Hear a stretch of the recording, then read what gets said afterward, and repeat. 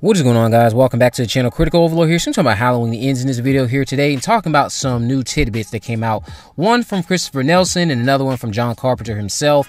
Now, Christopher Nelson this was during a new episode of a podcast of the show, The Thing with Two Heads, and I'll leave a link to the video in the description.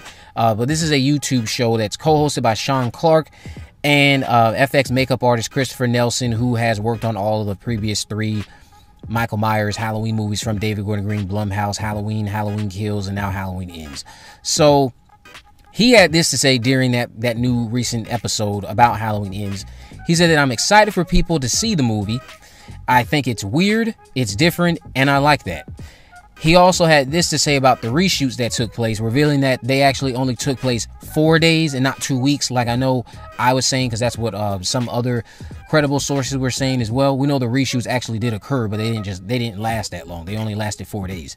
So he said, I went and did Halloween reshoots. I'm not going to talk a lot about it because I can't. I did that and it went well. It was very busy. We didn't do a whole lot. It wasn't 2 weeks like everyone's saying it was. It was like 4 days, but it went well. And I was very happy with everything. We had a good time, and I'm excited for people to see the movie.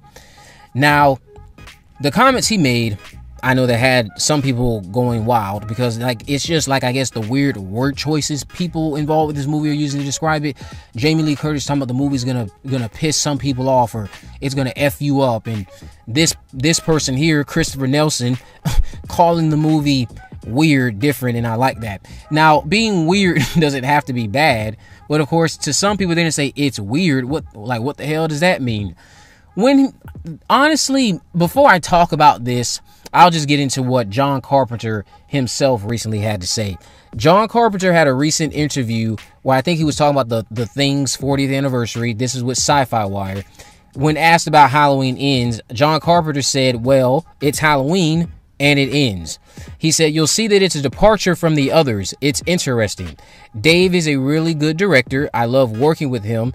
And he didn't say anything further than that. But the other interesting thing there was how he said it's a departure from the others. What the hell does that mean?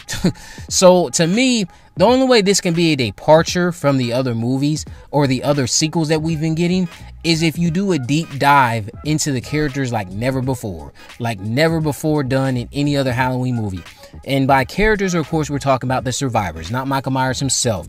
Doing a deep dive and exploring how this thing, this man, this monster, this essential larger-than-life boogeyman to them has impacted their psyche, how it has impacted their lives, how it has impacted their mental health, how it has impacted their day-to-day activities that they have going on, and building up a dramatic connection with these characters before you shove us back into a night of terror for them when Michael Myers ultimately returns.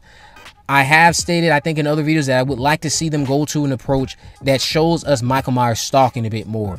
And they don't even have to know he's there. We can know he's there and they don't. We see them dealing with all the trauma that they have going on throughout the day on Halloween, or maybe even do this. Having the movie, because we know it's going to be set 4 years later. Having the movie set on October 30th for like at least a good 30 minutes, maybe a good 20 minutes, and then jumping to Halloween night or Halloween the next day and building that up, and maybe spending a good 30 minutes or another 20 during the day with the characters and just learning about them and getting to see Michael Myers walk around town, seeing him stalk these characters. They don't know he's there. You, the audience, will, and we're just along for the ride, getting to see them in all this danger that's present. It's doing nothing but getting you excited for what's to come, because you know what's going to happen once the sun goes down. All shit's going to hit the fan. People are going to be out trick-or-treating. Michael Myers is going to take advantage of that, going to terrorize people. But during the day, we're going to get to hear about what Allison's been up to, what Laurie's been up to, Hawkins, if he ends up being in the movie, which of course it's basically all but confirmed from him himself, Will Patton, that being. Getting to see what Allison's been up to, Laurie, Lindsay, other new characters, get introduced to them, hear what they think about Haddonfield, and hearing what other people who moved out of town maybe think about Haddonfield, if they have an impact or play some type of role in it. And then you get us introduced to all of that stuff, get us invested in those dynamics and get invested in those character arcs, And then the sun goes down, all hell breaks loose. It's Halloween night. Michael Myers is back. The boogeyman is here to F-ish up. And nobody is prepared. Nobody but, of course, Laurie, who probably was still holding out hope that Michael would return, because she wants to take this guy down. And she wants to be the thing that puts the final nail in his coffin. She wants justice for what has been done to her, what's been done to her granddaughter, what's been done to her son-in-law, even though she didn't even really seem to care about him, and her daughter Karen, and maybe even Lindsay, because again, I don't know how close these characters are going to be. It seems like those three are just going to be very close. It seems like they're going to be a trio of characters we're going to focus on. 3 final girls, not all of them of course are going to make it to the end, but a deep dive in the characters is the only thing I can see that can be a complete departure from the other movies, where unlike anything else ever before, we are just learning about how Michael Myers has impacted them, and learning about how it impacted their life, and how this trauma has shaped them, and how it shaped and affected the town of Haddonfield, and the new things that are happening in Haddonfield as a result of Michael Myers. In response to that, we know I've talked about this in another video about some things that we should expect because of what Phantom Empire has stated. He got told from reliable sources that have been correct in the past with them. Maybe there's even a new case of a new shape out there or something like that. Something that's very similar to Michael Myers. Maybe something like that goes down, and then Michael Myers returns after the fact. And we get to see how it all unfolds on Halloween night. Get to see the final epic battle between Laurie and Michael, and then we can go from there. The whole "it's weird" from Christopher Nelson, I think honestly that "it's weird" is the fact that it's more of a character study.